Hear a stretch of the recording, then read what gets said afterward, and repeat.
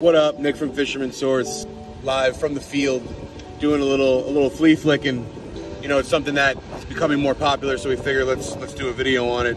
15-pound braid, Shimano Ultegra 4000. This is the newer version of it. Tsunami Carbon Shield 7.6 medium, 15-pound braid, 15-pound fluoro, a little 3/0 circle, and 2 sand fleas. Basically, you want it to just stay kind of right in the wash and come up with the short break and get sucked back down. And if you look and you have a good pair of glasses as a must, you'll see them swimming. Sometimes you'll see 1, sometimes you'll see 2, sometimes you'll see 20. And if you can get it in front of them, mimic what's happening naturally, then they'll eat it. But for bass, 15-pound leader, split shot or 2, circle hook, sand flea, light 4000 rod with 15 or 10-pound braid and 15-pound fluoro. It's a great thing to do in the summer. Everybody's doing it. You might as well do it right. We figured we kind of